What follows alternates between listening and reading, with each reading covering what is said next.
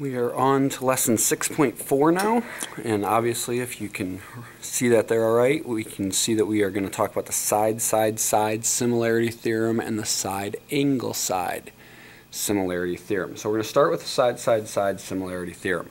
Alright, now, before I really get started, some of you have been asking, is that new ring going to make a appearance in one of these videos? So yeah, there it is. Alright, there's the new ring. Let's see if we can zoom in on it a little bit. Alright, so for those of you who go to school here, football championship ring. Alright, Coach Oates. It's got our Cougars, #1 in the state. Pretty cool thing. Does make it a little bit hard to write with it so big, so it's not going to show up very often. Alright, if you don't go to High Point Christian, you want to come play for a football team, feel free. A little shameless commercial there. So, alright, but let's get back to geometry now. Alright, so side-side-side similarity theorem. It's pretty simple. It's kind of self-explanatory. We have to have all three sets of sides. Now remember, with similarity, our sides don't need to be congruent. Okay, think back to what we first learned about similar shapes. Angles are congruent. Sides are, what was that word there? Do you guys remember?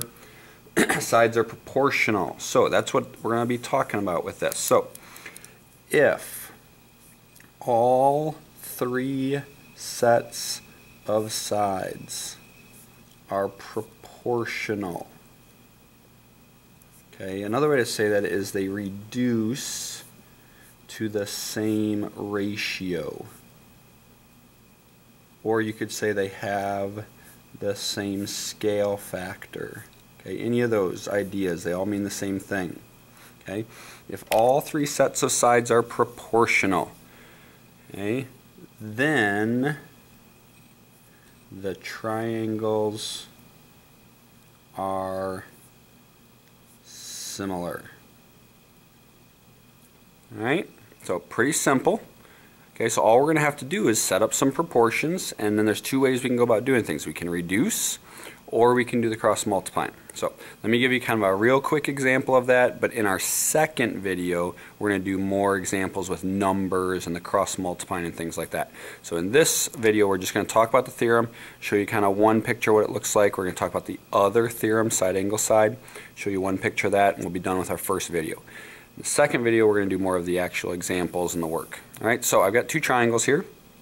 Alright, so excuse me, to apply the side-side-side similarity theorem, I'm going to go ahead and write this out. So if, right, AB over, now, what would AB have to be over? Well, I tried to draw them so they look basically the same, so we're going to go with PQ equals BC over, well, BC would have to be over QR, which equals, remember you need all three sets of sides. So I did AB, I did BC, now I need to do AC over PR. Okay, so if all three sets of sides are proportional, right?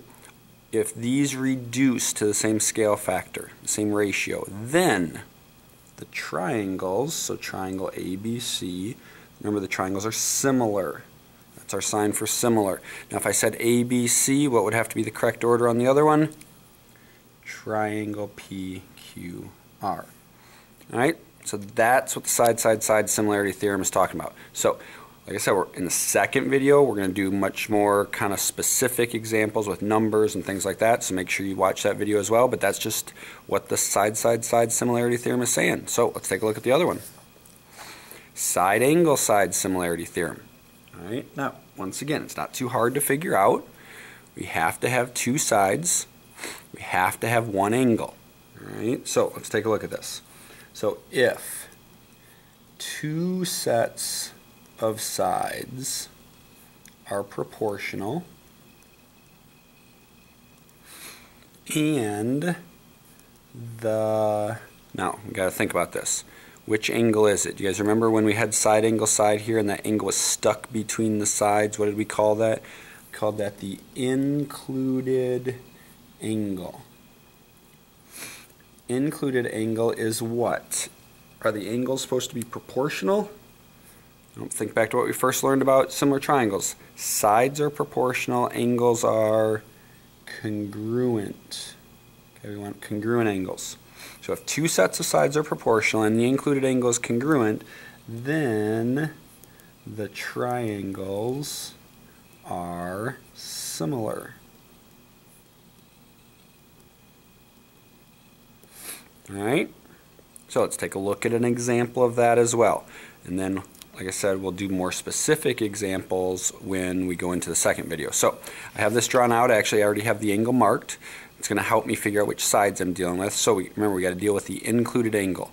So if I'm talking included angle, I have to have the sides right around it. I can't have this side and this side. That would be a side-side angle order. Okay, we don't want that. We want side angle side.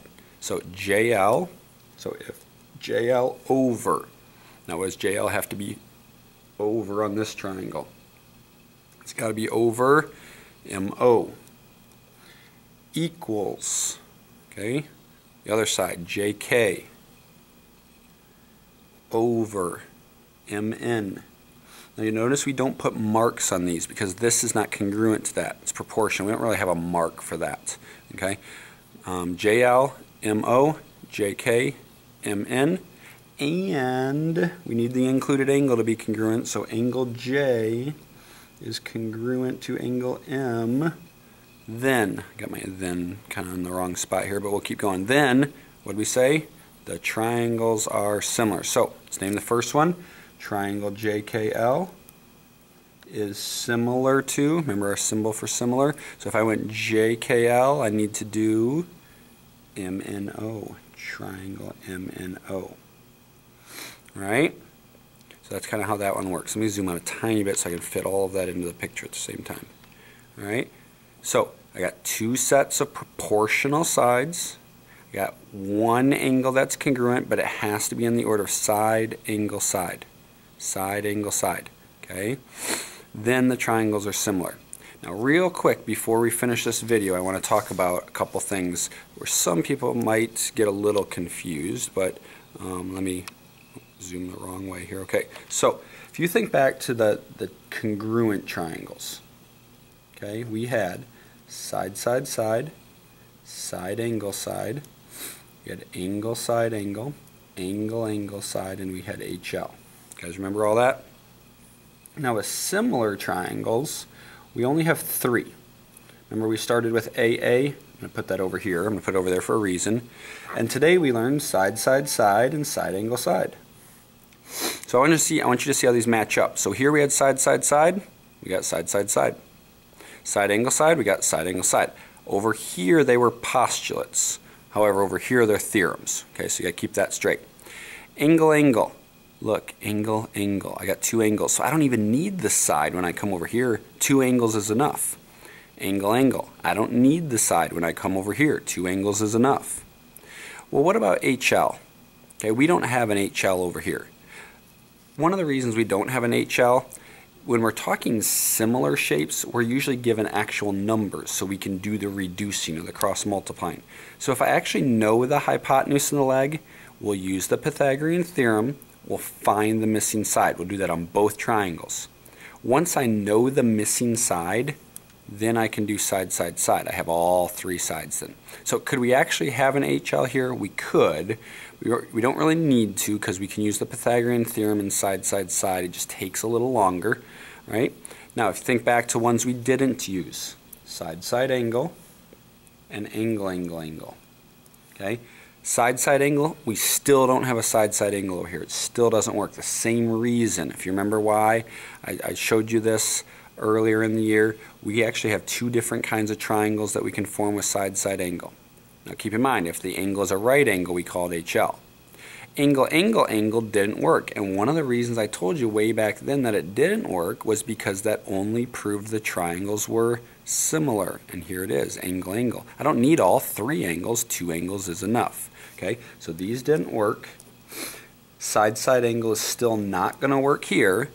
And we don't need angle, angle, angle because two angles is enough. Okay, so if you kind of see the relationship here, right, side, side, side matches up, side, side matches up, angle covers both of these. HL we don't have, but HL plus the Pythagorean theorem would give me side, side, side. Alright, so that's kind of how they match up from congruent triangles to similar triangles. We only have three of them that we have to know here. Kind of makes it a little bit easier. All right, that's the end of this first video.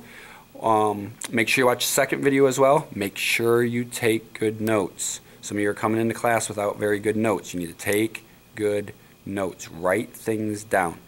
Pause the video if necessary. All right? Okay, make sure you watch the second video and we'll be ready for 6.4 in class.